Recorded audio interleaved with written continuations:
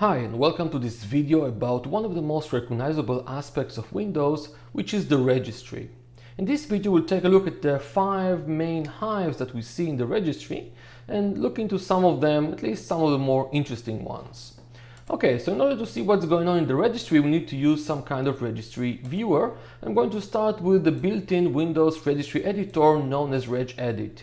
You can just run it, it's a built-in tool, and then we'll be presented with something like this. We can see here the computer, and it has these 5 main hives. Each hive has some kind of meaning.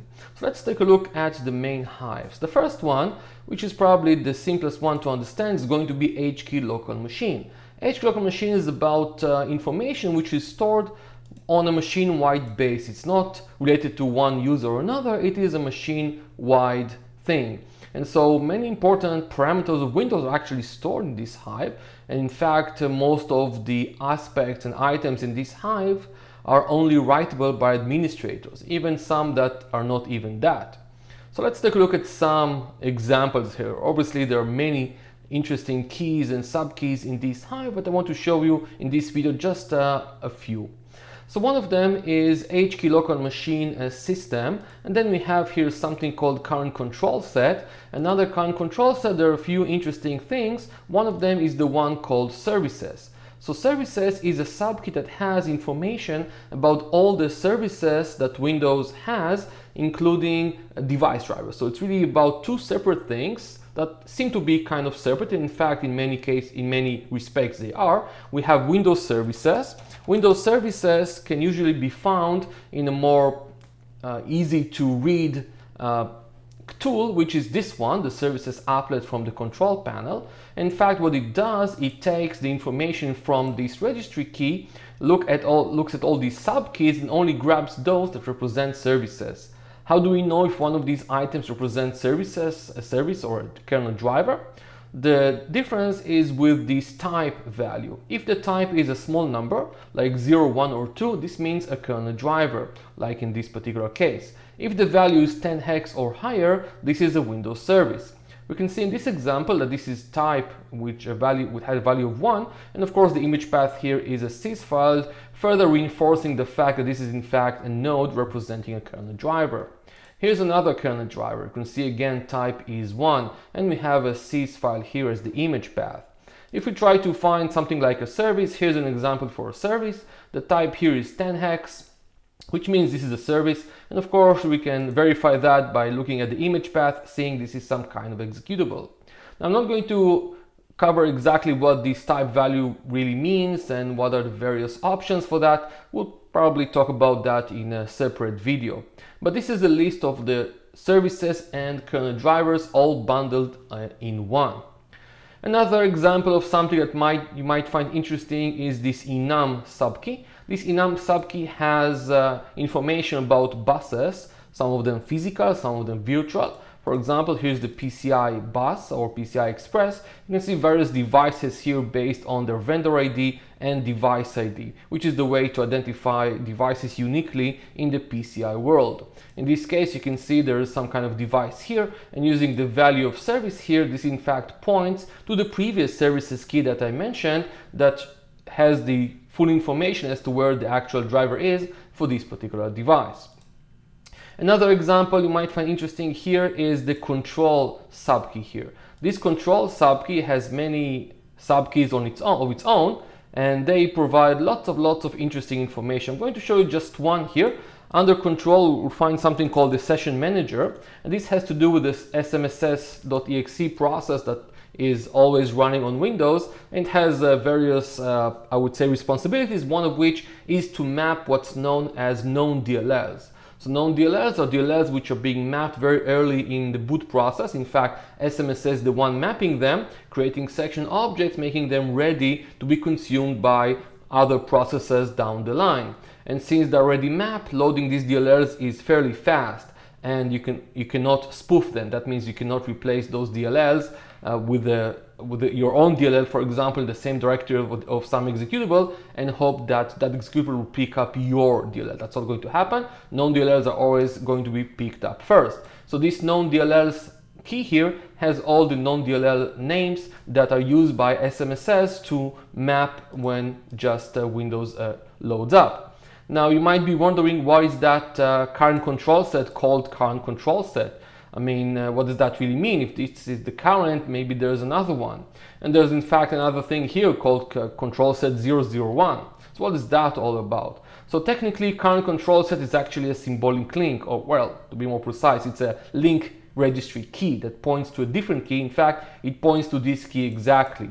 Although the standard registry editor doesn't show that explicitly, it doesn't seem to show that this in fact is the same thing as this one.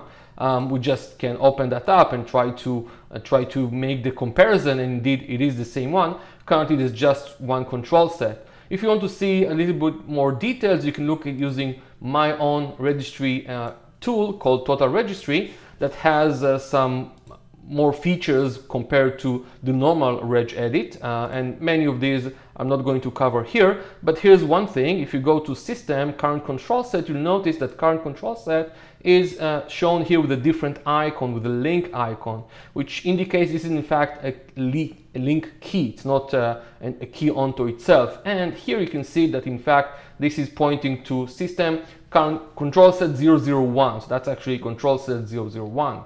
You might be wondering why the path here shows registry machine, and this is because it's actually using the real registry, something that regedit doesn't show, but my tool here does show the real registry, but that's going to be a talk for a different video. So we have this current control set here and lots of stuff underneath. Another perhaps interesting part of HK local machine is under software.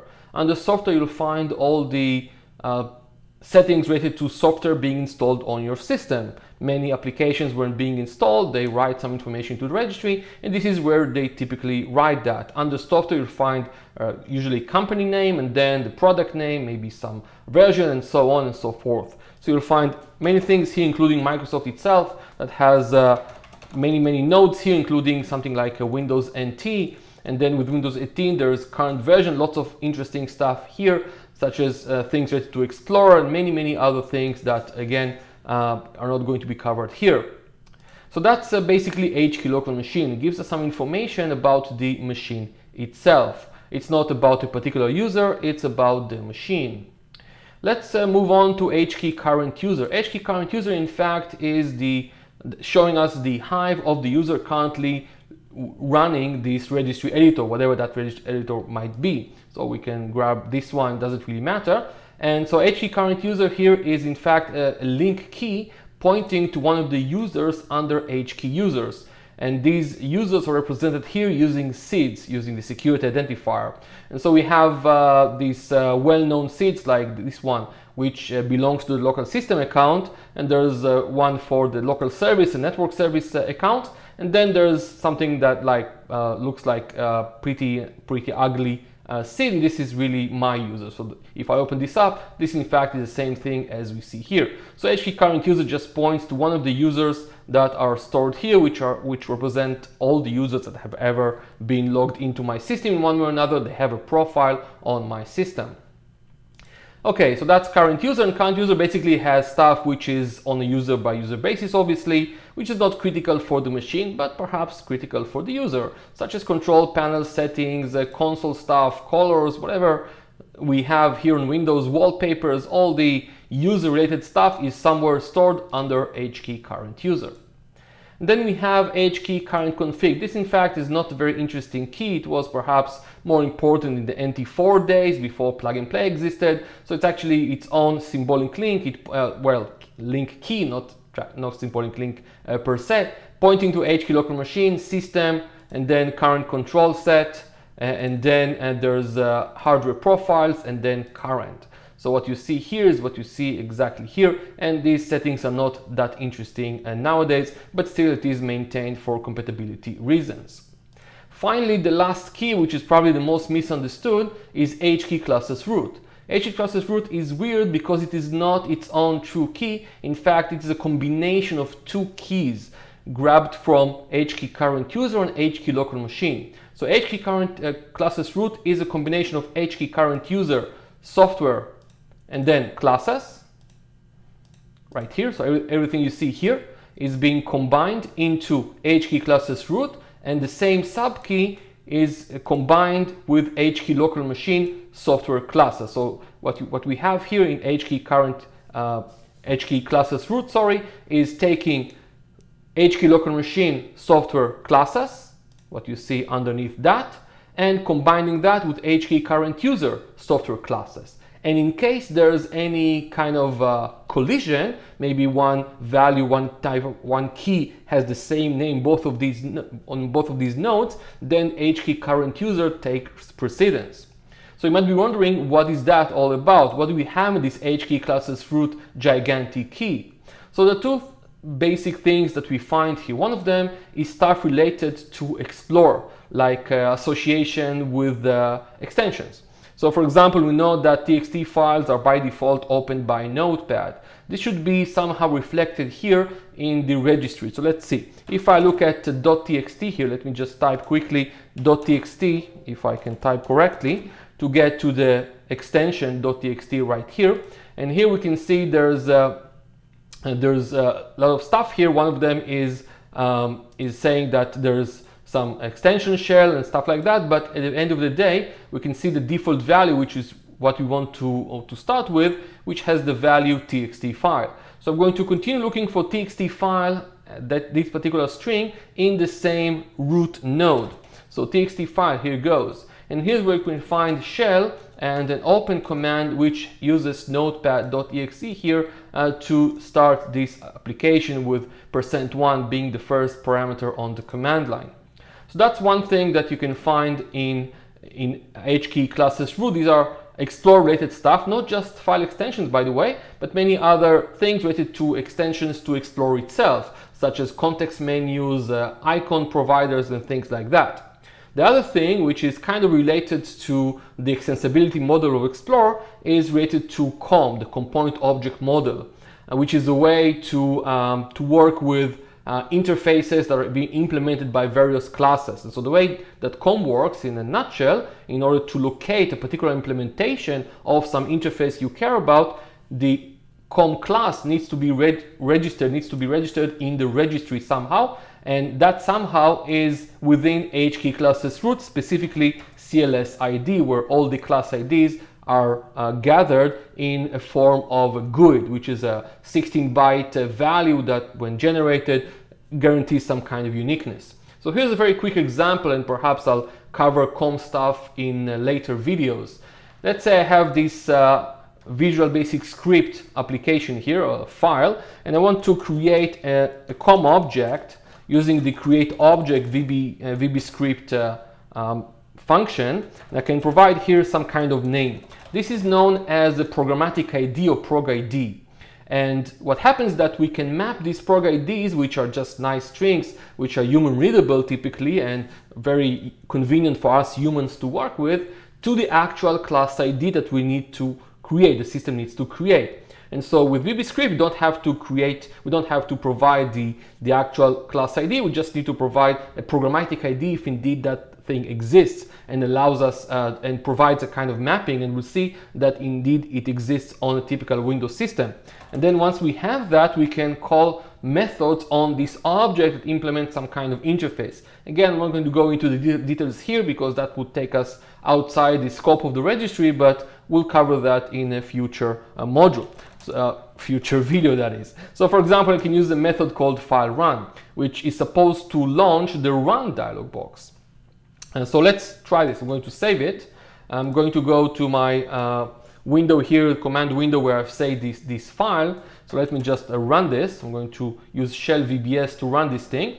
And it's, although I can't really prove that very easily, but the run dialog box has been initialized and shown in my other screen, so I'm grabbing it here. Here's another example. Let's change that to set time. Set time is a different method that's going to launch the UI that is available on the current system to change the system time. So I'm going to run this again, and here's what I get. I get this thing opened up directly at me. And again, I can't prove that perhaps 100%, but feel free to try these things yourself and you see that indeed this is what it does. So let's see how this object gets created, at least from the perspective of the registry. So this shell.application, what is that? It's supposed to be somewhere here within the directly under HKey classes root. So let's find that. Here's shell.application. And since this is a programmatic ID, it has to point to a class ID to actually be creatable. And you can see there's a subkey here called CLS_ID, which is looked up by the VBScript engine, and you can see there's a class ID here. So I can copy that. Sorry, I meant to just copy that, and then we can look that up under CLS_ID where all the real class IDs are stored. I'm going to open that up, press Ctrl F, and then paste and look for this key. And here goes. Here's the key. You can see there's a nice name here called Shell Automation Service. It's just a friendly name for us mere humans.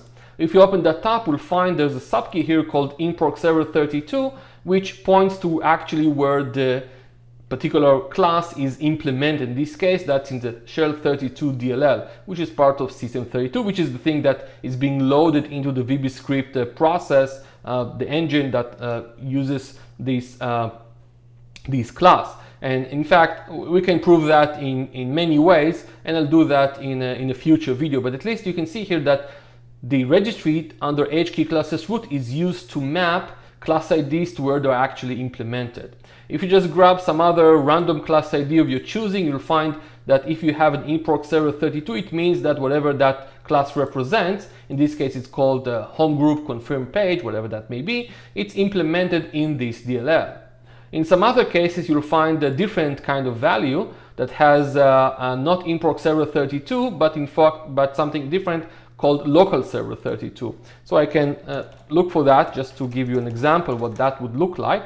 So local server 32 means that what we have here is a COM class that has this GUID and has this particular friendly name, is actually implemented in an executable, which in this case is this executable right here.